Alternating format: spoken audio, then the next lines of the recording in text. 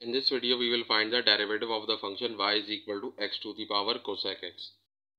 So first of all, we will take natural log of both sides. So we have ln of y is equal to ln of x to the power cosec x.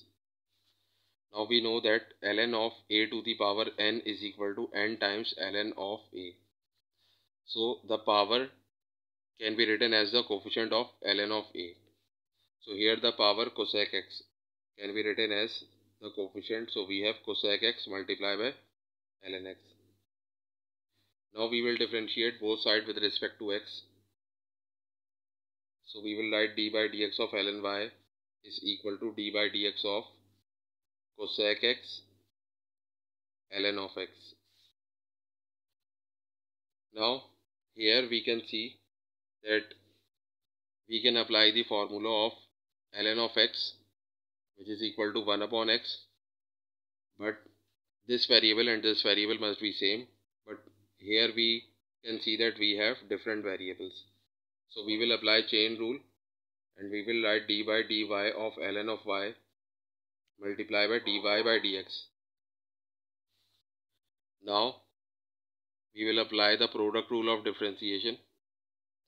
So the product rule is derivative of uv is equal to u times derivative of v plus v times derivative of u. Now we can see that we have cosec x in place of u and ln of x in place of v.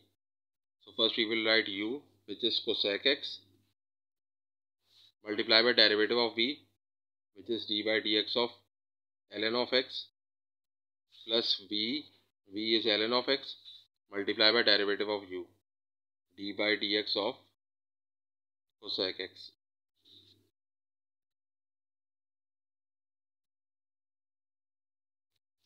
Now the derivative of ln of y is 1 upon y multiplied by dy by dx is equal to cosec x, and the derivative of ln of x is 1 upon x plus ln of x multiplied by the derivative of cosec x, which is minus cosec x cot x.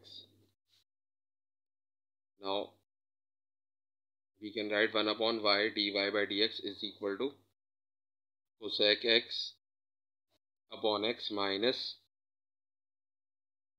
cosec x cot x multiplied by ln of x.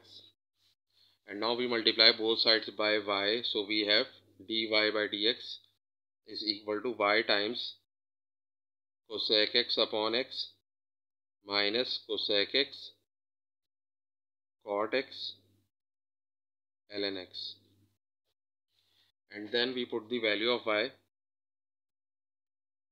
which is the given function.